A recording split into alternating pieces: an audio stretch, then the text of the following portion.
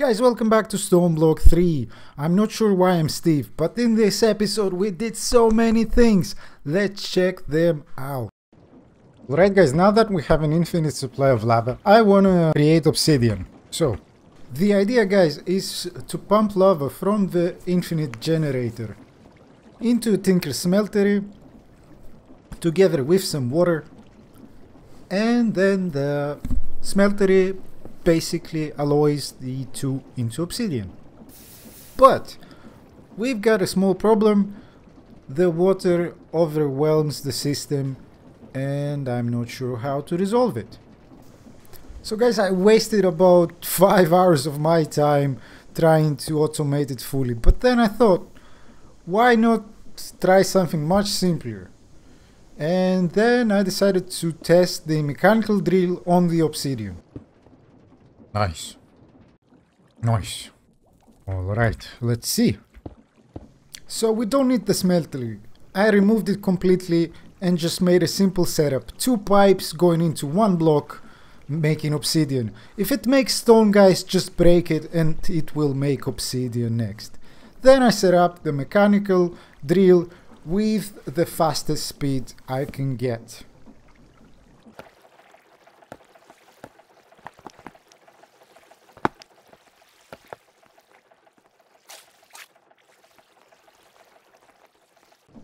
So guys, place a hopper under the obsidian and the storage.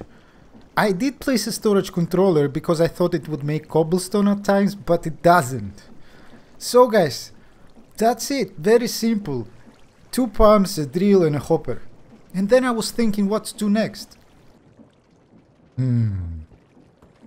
No. Guys, I think we need a base expansion. Let's do it. Oops. Alright, base expansion it is then. Nice. Very nice. Not nice.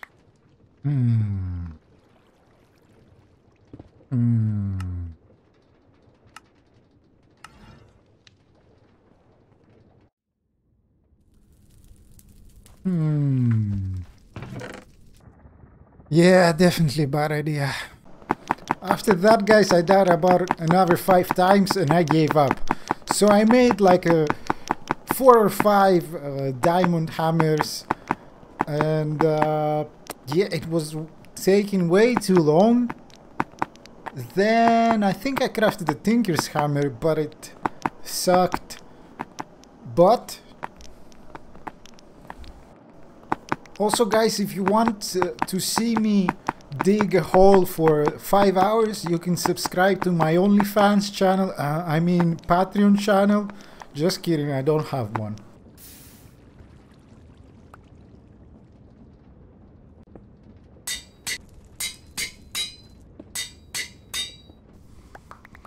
Yep, that hammer wasn't working guys, so I just used the diamond hammers that I made.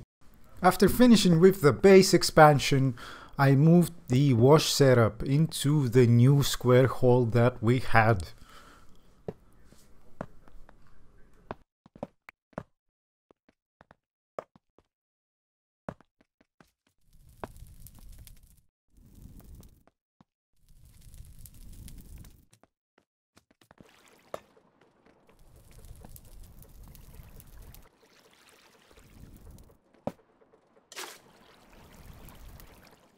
All the outputs, the soul sand, the sand, the gravel and the dust are now going into one mechanical belt for washing.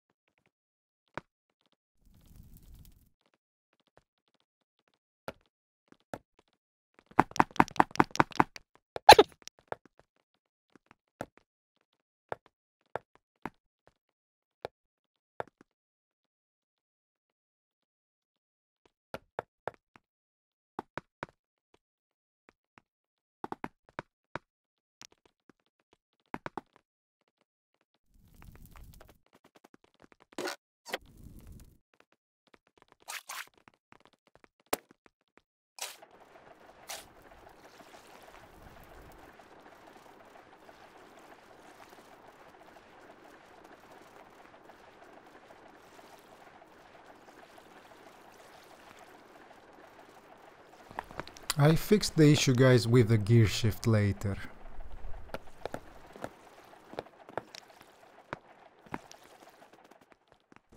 Right, guys, so I'm moving everything to the big room, and I've set up a better washing setup.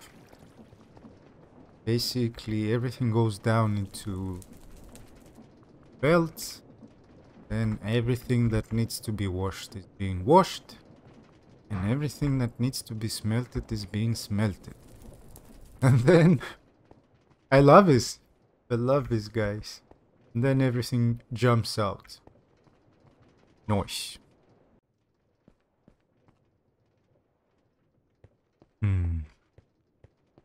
Why is this not working? Right, guys. So we now have some more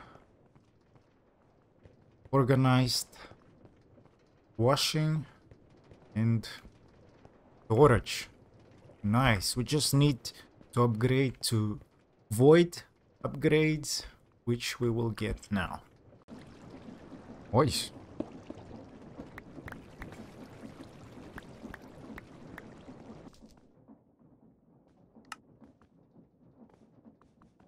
Nice. Nice. Alright, guys, so I beautified the whole thing. And yeah, looks nice. So guys, I also automated 2 pairs of crushing wheels. And now we got experience nuggets. Guys, I'm so stupid. I wasted so much time making this hole. I should have made this. Nice. No.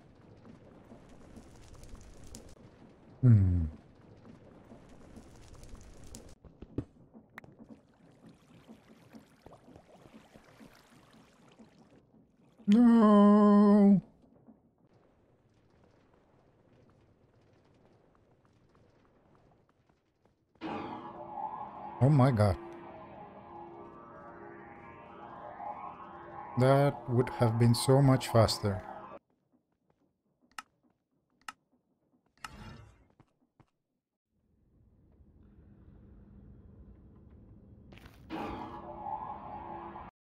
So guys, nice. We made it to the end. Let's get some end stone. I mean, this should be enough to get 4 ender pearls, right?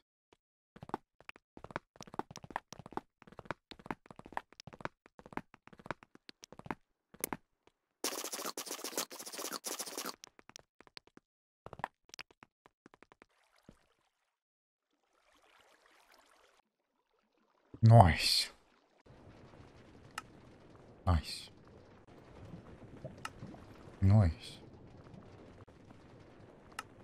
Nice. Nice.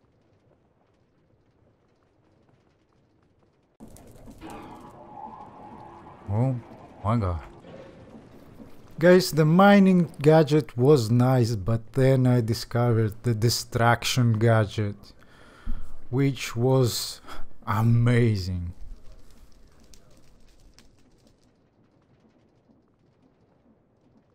Holy poop. Check this out, guys. Oh my god. I was all over the place, guys. Then for some reason, I don't even remember why, I decided to make a golden egg. So I made an experience obelisk. Then I made a basic fluid tank, very easy to make, and some fluid pipes, also very easy to make. But they need a special wrench, which I made.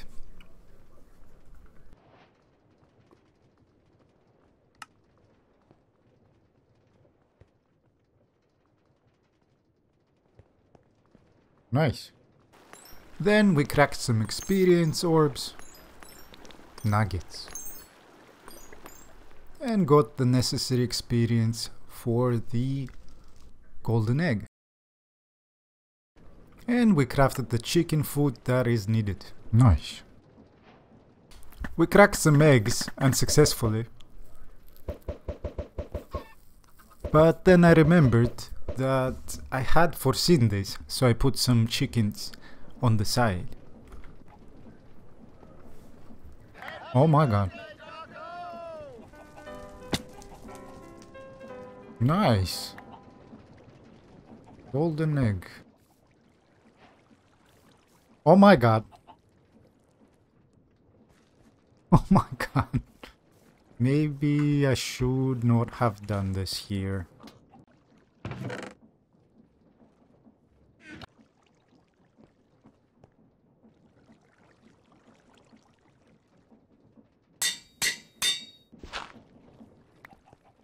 Nice.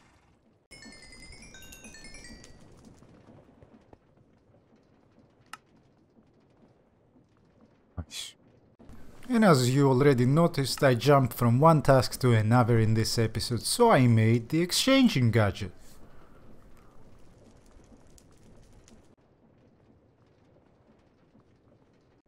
And we swapped the whole floor with some better looking stone.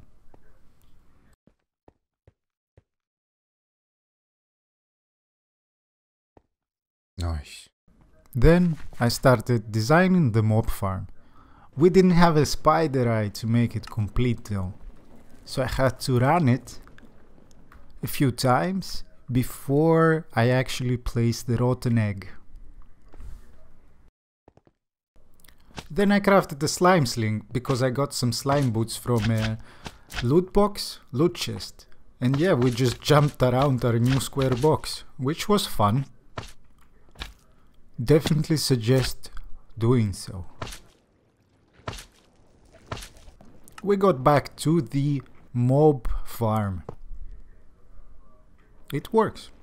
So we had to implement the whole thing. But first we crafted 10 sharpness upgrades, 10 looting upgrades and 10 beheading upgrades.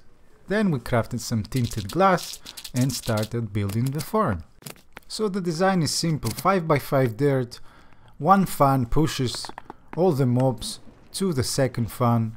The first fan needs an upgrade, a width upgrade, the second fan needs nothing. Surround the whole thing with tinted glass.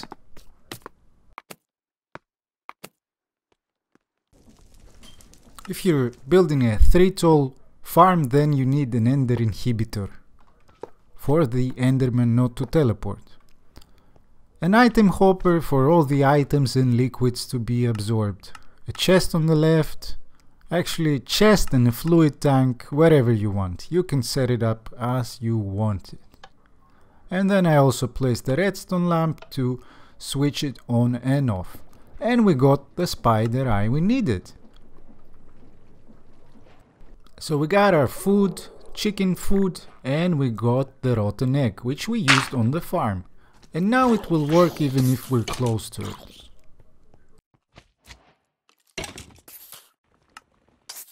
I had a small problem with the slimes, but the fan upgrade fixed it. Then I tried getting a weaver spawner with the create way, with the cart assembler. But it doesn't work, guys. I'm not sure, maybe I'm doing something wrong, but I think it doesn't work in Stoneblock 3. So I had to go back to the other way, which is basically crafting those XP jellies and using an entity spawner to spawn the weaver skeletons and also blazes.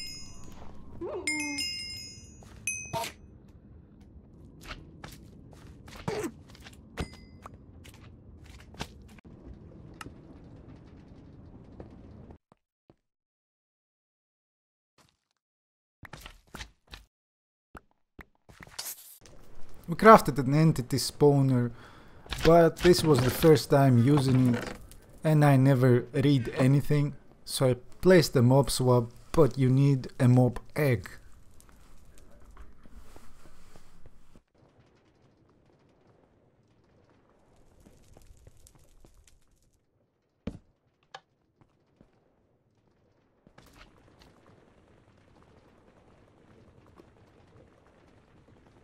I see, I see.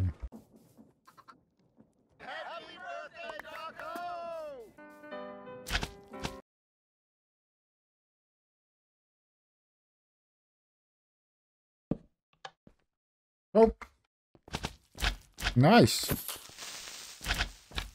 So this is how it works. We spawned some more chickens, just in case. And then we headed to the Nether to get a mob swap from a Wither skeleton and a blaze. Nice. Now we just need a blaze. Nice.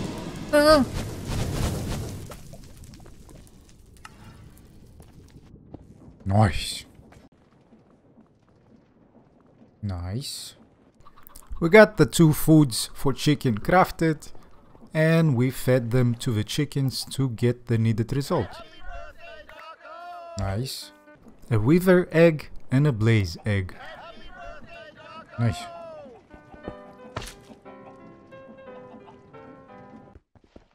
Set up the entity spawner next to our farm. Also, by this time, guys, I made another 3 levels of the same setup you've seen before, because this thing needs a lot of jellies to run, and especially if you have 2 like me, a wither and a blaze, you'll need a lot of experience jellies. Right, guys, moment of truth.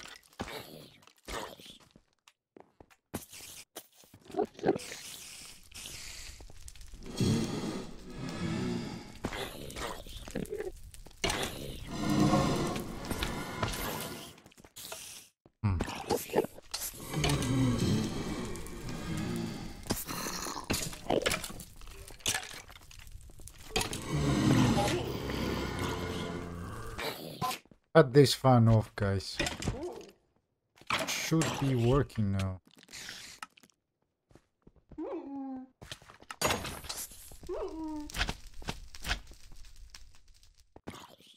Alright, guys, so this has been a long episode.